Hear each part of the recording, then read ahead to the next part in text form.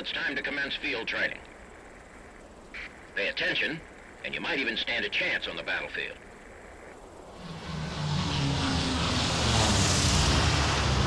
First, I want you to use your mouse to look at each of the 4 guard towers.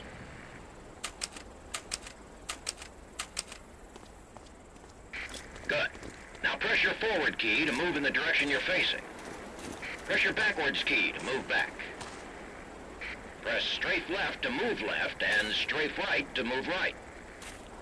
Using these 4 keys together with the mouse is critical to your success against the enemy. Press your objectives key to see your list of current objectives. When you complete an objective, it's checked off on this list. Your current objective is highlighted in yellow. Now notice that the arrow on your compass is pointing at one of the towers. The arrow points to your current objective. As you near your objective, the ball bearings on the compass will move closer together. Approach the tower indicated by the arrow. Good. Now press your objectives key again. You have a new objective. Now complete it. Press the jump and forward keys to jump. Press the duck key and then move forward to pass under the barbed wire.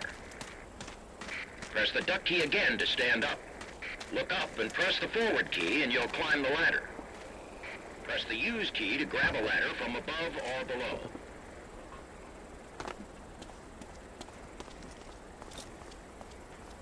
Approach the explosives and press the use key to pick them up. Notice that an image of the explosives has appeared in the upper right corner of your view. This shows you the items in your inventory.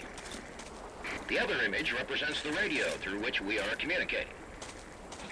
A red transparent image of the explosives has appeared on the tank. Press the use key while near the image to plant explosives on that tank. Items you need to use or destroy to complete your mission will also pulse red. Move away from the tank to avoid being injured. Some doors might be locked. The sound will clue you in. Same for ammunition and weapons, but remember that each weapon has a maximum amount of ammo you can carry. Some items are too far away to be automatically picked up. Press the use key to grab these items. Select the Colt 45 pistol by pressing the pistol key. To neutralize an enemy without drawing his attention, press the secondary attack key to activate the pistol whip. Press the primary attack key to fire any of your weapons. Remain stationary and fire short bursts to increase your accuracy. Try a couple of shots on that target with your 45.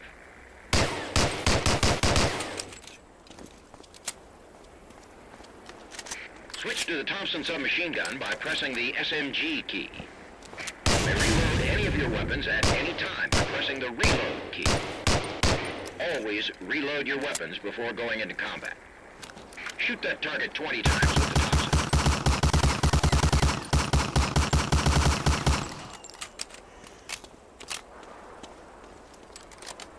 Switch to the Springfield 03 sniper rifle by pressing the rifle key. Press the secondary attack key to toggle the sniper scope on and off. Aim through the scope at the farthest target.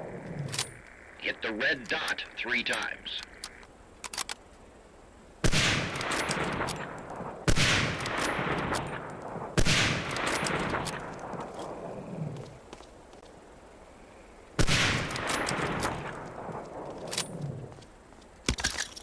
Select the fragmentation hand grenades by pressing the grenade key.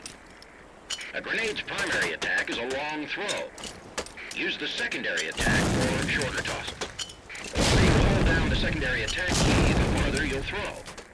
Use bank shots with the grenades to clear rooms where the enemy may be hiding. Approach the MG-42 stationary machine gun and press the use key to take command of the weapon. Destroy the target with that machine gun.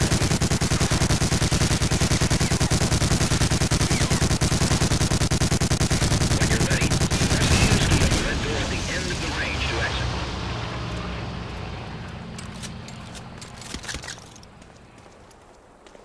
This training should help you keep your head under fire. You're dismissed, Lieutenant Powell. Good luck.